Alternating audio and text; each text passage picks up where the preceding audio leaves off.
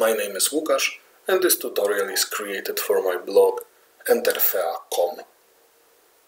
Today I wish to show you how to calculate a critical bending moment using numerical methods. This is a useful tool because in your engineering practice you will most likely find problems that do not fulfill all the criteria needed in order to use commonly used equations. And since critical bending moment is required in bending design, knowing numerical methods to obtain this value is actually useful. Today I will use an RFEM program developed in Global. Firstly, let's create a simple beam. I will use IP 180 cross-section and I wish my beam to be 10 meters long and pinned on both ends. Note that the default hinged support in RFEM is actually rotationally restrained in Z direction. I wish my support to be restrained in rotational direction Y, which will prohibit the beam from rotating around its own axis. I will now create a simple load case and I will deactivate the self-weight so it is easier for us to see the outcome. I will use a member load of 1 kN per meter and now we can solve a problem. Note that the bending moment is 12.5 kN. It is good to remember this value because I will use it later on. RFEM as a software is organized in a way that uses additional modules to calculate various things. Now, I will use a model that calculates steel elements.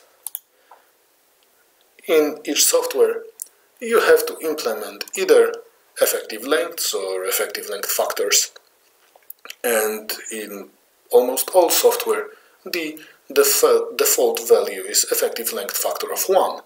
Since we are using a simply supported beam, this assumption is correct, so I don't have to change anything here. And I can do the calculations. Software used one of the equations for calculating critical bending moment and obtained the outcome of 9.44. Since the equation was used, certain assumptions were made, and in Details in Stability tab, I can actually influence those assumptions. For instance, I wish that the load will be applied exactly in shear center of cross-section. Since this obviously influenced the outcome, I have to recalculate the problem, and now we obtain the elastic critical moment equal to 10.36, and I will refer to this value as to theoretical value, as to obtained from equation. This is of course not a numerical design, because equations were used, and in order to calculate critical bending moment with the equation, I need to have a model which do not use beam elements, but rather plates or shells element. Normally that would mean that I have to start the geometry from the beginning, but RFEM has a very nice tool, generate surface from members, and when I click it, it changed the beam to a set of plates. Also you can see here that in integrated tab, the web I just highlighted already know that there is line number 1 integrated with it, so I can be sure that when I apply the load to this line, the surface actually knows this is a part of the surface. When I hide the nodal support for a second, you will see markers here.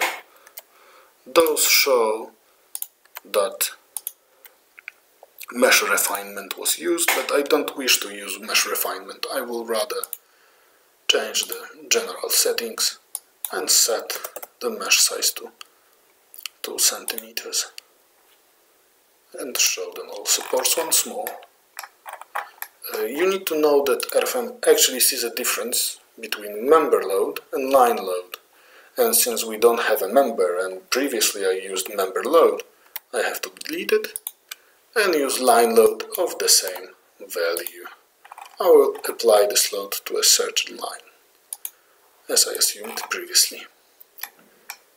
Also, since we are using plate elements, now the supporting this point only supports a very tiny fraction of cross-section. This will of course cause significant stress concentration, so in order to avoid that, I will use rigid beams at the end, simply to allow better stress distribution. This of course do not change the fact that the support is still a hinge.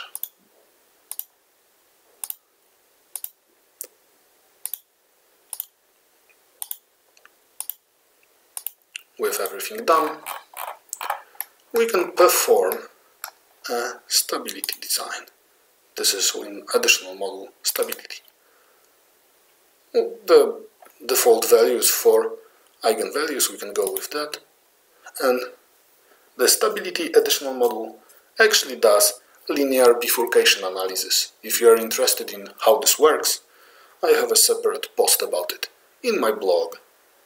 Please note that we obtained several critical load factors, and the lowest one, the first one, is 0.854. If you remember, the bending moment in a beam was 12.5. If we multiplied it with the factor we obtain, the value is 10.67, and the theoretical value, 10.36, was only 3% different.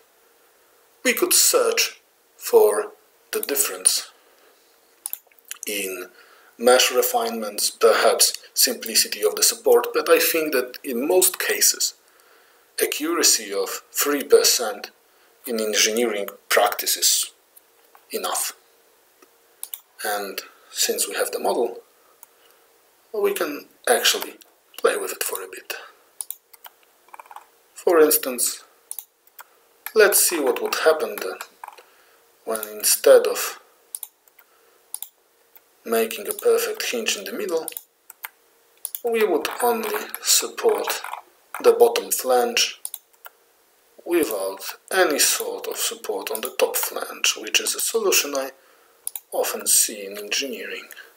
And sometimes designers do not take into account that such a support actually influences the critical bending moment, which in turn influences the general capacity of the beam due to bending.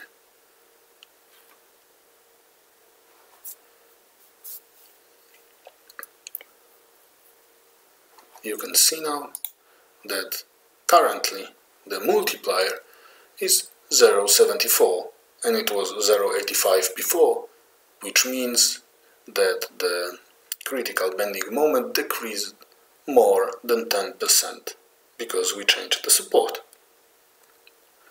Of course, to this problem, you could use equation to solve it, but I think it is easy now to see that if you draw your own cross-section, whichever it is, and then you support it in whichever way it is actually supported and load it in whichever load you wish, and then perform the linear bifurcation analysis in RFEM, that would be a stability additional model, you will obtain the critical factor for the loads. And if you know how big moment those loads cause in the beam, this moment multiplied with the critical multiplier, this eigenvector value, actually gives the critical bending moment. And I use this method many times. I think it is useful and worth knowing of. I hope you will find this helpful. And as usual, happy engineering.